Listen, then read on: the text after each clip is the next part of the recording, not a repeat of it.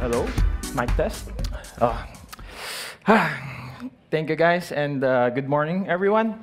So today my talk is about automating QA through visual regression testing. So um, Andrew already introduced me, but I'll do some quick introduction. So I'm a WordPress solutions architect at Pantheon, and I'm a community contributor from the Philippines. And fun fact about me, like Andrew said, I proudly named my 3 daughters from operating system. That's Unix, Rose Linux, and Kali. And ironically, the name of my wife is Mac, so they all like jive together. So discussion points that we'll be doing today is automation intro, and what is visual regression, and BackstopJS basics, and what are the limitations and WordPress related VRT services out there, and we'll do a recap. And if you have some questions, you could ask me later on. So to start, I guess we all in our career became this cowboy coder. We started without version control, I guess. We do SFTP, and we don't really do Q&A. We are YOLO coders. We do directly to the live site. So once in our career, we did that, I guess. So, but now we are coming into this era, like what we call like web ops or DevOps era, where teams evolve into bigger teams, and new requirements or processes arises during that. And as much as possible, we want to avoid downtime on our live site every time that we do deploy. So, and we also want to automate those repetitive tasks. And as you have not heard yet, what the hell is web ops culture? We already have like DevOps. What's web ops? What we want to like share is like web devs. In this culture, we want web devs to focus on their development and not too much on the tooling. Content managers can focus on their content instead of like the whole process itself. And stakeholders will not worry about if there's like downtime every time that there's like code changes in their website. And importantly, even though that the traffic has a high spike, we want to make sure that the site won't go down. And why? Why do we automate? We want the bots to do the boring, or bots or AI to do the boring, repetitive tasks for us.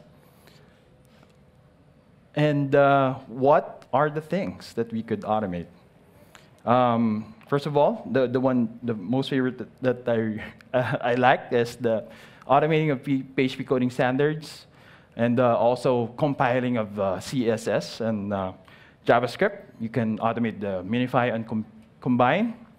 Also the cross-browser testing, so you won't manually do that, as well as PHP unit testing. Also the image optimization. If you're not using CDN or the Edge to do the optimization, you could also automate it on your build process. Also for the page speed scoring, instead of you manually doing the core web vitals, you could automate it there. And as well as the SEO score audits. Every time that you do a build, you could also put that in your CI. And one of the most common thing in the WordPress ecosystem is core plugin theme updates, because it's also one of the like most common breaking point and in your testing process. So what are the benefits if we do automation? The stakeholders love this. It saves us money. And for the developers, it frees up a lot of developer time instead of doing manual QA checks. So it also helps a big team to do frequent deployments in their live site. And we want to also do early bug detection, even and avoid to do or see it on the live site. And I guess I guess you already have encountered this in your life, that you try to fix bug 1, and then there's a new bug 2 that will happen, and after you fix bug 2, the first bug is reoccurring. So it's one of the annoying part when fixing bugs. So we want to minimize the reoccurrence of those bugs, and we could more focus on more features developed instead of like bug hunting or cleaning those bugs. So CI/CD, how can automation can help? We could put in continuous integration, work out features in parallel. If you have like big teams, you could this developer 1, developer 2, working on feature A, developer 3 and 4 working on feature B, and they could work in parallel with each other and not worrying about stepping each other's toes when doing development. We could also insert automation and test in specific environments, and importantly, we won't impact the live site while doing development. And on the continuous delivery side, you could help, this part could help ship the code from your CI pipeline to the live site, and without downtime, of course. And we could do a lot of features in this way. And importantly, multiple developer collaboration. So previously, in the early days of CI/CD, people do their own DIY QA process or the CI/CD processes, and they use Jenkins, Cruise Control, Final Builder to do that, and they have to like build the server up, do their scripting from there, and it's a painful process previously. But now there are CI/CD SaaS companies that arise from there, like Circle CI and Travis. No server setup needed necessarily. They just put in your scripts in Circle CI or Travis, and they could be able to help you out from there. But now, a lot of version control hosts has integrated their CI/CD, like GitLab, Bitbucket, and GitHub Actions. So you won't need like separate services in doing your automation. You only have like one provider for that one. So for easier scripting. So yeah, let's check first. Sometime if you haven't heard of Visual Regression yet, so regression as defined by Lexico, it's like a former or return to a former less developed state. So you fix something, but it went back to the older self that has like issues as defined by Lexico. So internet. And when does visual regression happen? Especially when you do CMS core updates, plugin updates, theme updates, and modification, and adding new functionality. That's the usual causes of visual regression. And PHP version updates. Because sometimes when you do those changes, you're going to see like errors in your code, and it top it and pushes your site or your site to like shift a couple of pixels down. So that could be considered visual regression because it's the image shifted. So what are the VRT tools out there that you can use? So we have Wraith. that was developed by BBC News. So that's the link if you're interested to check that out. It has 5,000 stars in GitHub, 400 forks, and it uses open source Apache license. And it does like screenshot comparison, test the live site against the staging site. And there's also this Gemini testing. It has 1K stars in GitHub, 150 forks, and MIT license. And it's developed by Yandex. And this one, there's this BackstopJS. They have 6,000 stars in GitHub, 500 forks, and using MIT license. And they have this cool scrubber thingy that I'll show you later on. And you could also, the feature that I like with BackstopJS is you could be able to test in different viewport or screen sizes, like the width and height, and then you could label it as mobile, tablet, and desktop, and you could put in as many as you want. And for the visual, they have like a GUI, Web Visual Difference Inspector. You could be able to see what is the difference of your test and your live site after you push your changes. And if you're going to be putting it in your CI/CD, there's like CLI reports. If you could automate if it will pass or fail, given on a specific threshold, like 5% or 0%. It depends. You could be able to put that. And you could also do DOM exclusions. Let's say you have a slider and you don't want to test it, you could exclude that so it will not be included in the testing. So let's go to the setup of BackstopJS. It requires Node.js 6 plus and above, like JS 6 above. And installation is pretty easy. If you have already Node.js, you're going to just do npm install, G for global, then BackstopJS. And you need to initialize your installation, backstop init, and go ahead and edit backstop.json. So backstop.json is like a basic file where you put in the configuration. And every backstop.js, you could be able to put in the ID of the test. And like what I have said earlier, you could be able to put in different viewports on that section where you could label it. Like, let's say you're going to use width 320 by 480, and you could label it as a phone, tablet, and so on and so forth.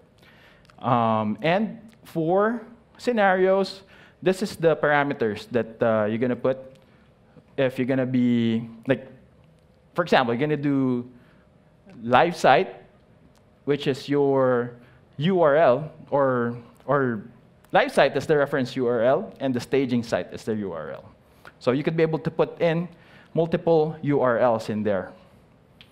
And these are the rest, where your the path for the reports that is being generated in this one. So this is the path that you will configure in your CI, where to check those results in your test. So basically, to summarize, the basic backstop.js or backstop.json file required paths is the ID, viewport, label, width and height, scenarios, and the label for this one, let's say homepage, the URL of your homepage, and the URL of your staging site. So with this basic configuration, the basic required parameters in your backstop.js, you could be able to do a basic test. So for the viewports, you could be able to put at least one, as well as in the scenarios, but you could be able to put in like as many as you want, like 100. And for a demo, for initializing your live site, because what we want is we want to check first your live site before the changes are made. So we're going to do a backstop reference command, and it will take a screenshot of those pages that you have configured in your backstop.json file. So if there's no error, no red flags on there, it means that the screenshot process is successful. And then if you're going to be testing the changes that you have in your staging site, you're going to execute the backstop test. So after that one, there will be a pop-up of the staging URL site that you configured in your backstop.js file, like what in this screenshot. And yeah, this is the GUI result. So as you can see, the report, there's like two parts of the report. So there's a GUI and there's also a JSON file. So in the test that I made, you can see that 2 tests passed in that GUI, and you'll be able to see, I put in my configuration that if it's lower than 20% difference from the live site, it will pass. So from here, you can also see 15% difference, and then the site shifted 72 pixels on the y-axis. So that's for the phone viewport, and this is for the viewport of the tablet. So in your CI, you could also check the reports JSON file, the section for your viewport, and the phone test, it passed. And in your tablet, it also passed. So via CLI, when you also execute the backstop test command, you could also capture the error response from here. I simulated that a test failed, so you could be able to catch the response code from there. So this second test that I made, I changed something, and it shifted the site. I'll do a demo later on, but if you see something like pink, stuff like that one, it means that that part of the site on your live site got broken. So yeah, I'll show a demo later on. So they have this, Backstop.js have this scrubber thingy that they call. So when you try to test your live site and your staging site, you can see that the scrubber tells you this is the original site, and after the changes, that's the like pink part that changed in your site. So that's what they call the scrubber thingy. All right. So, okay. What is the limitations on this kind of testing? So, by default, if you have like dynamic contents, since we're doing screenshots, and you could only capture one part of it at a time, dynamic contents like social feeds, which is sometimes random, or if like somebody tweeted and then it shifted the layout, it will be like flagged. So it's one of the limitations, as well as like the image sliders. Sometimes when you do a screenshot and then the screenshot tool took a different timing on there, it might be also flagged as a failure.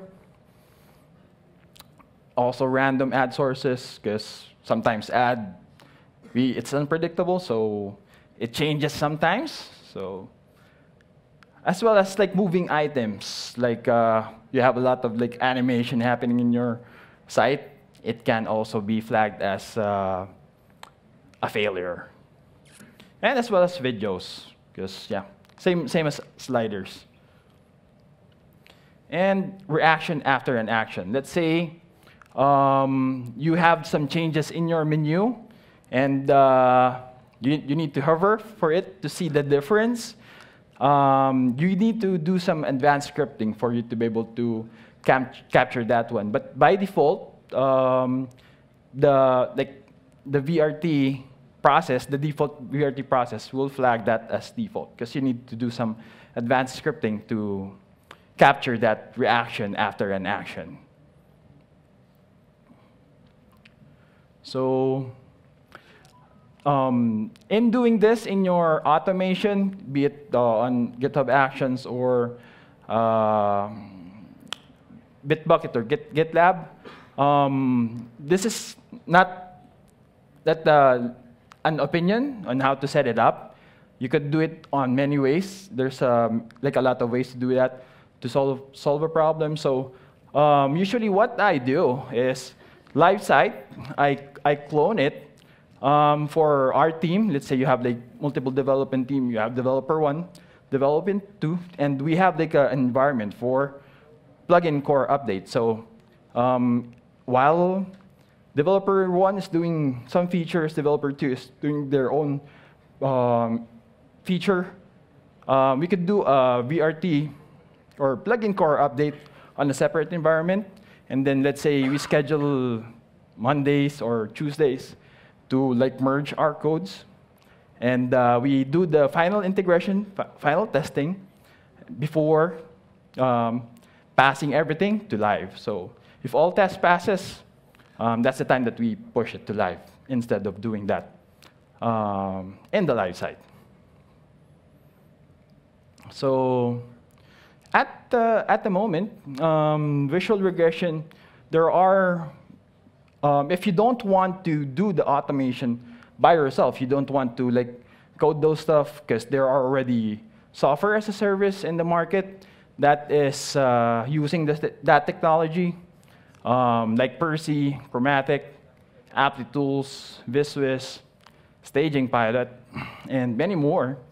Yeah, you could use their services to do the VRT on your end. As a disclaimer, Staging Pilot is acquired by Pantheon May 2019.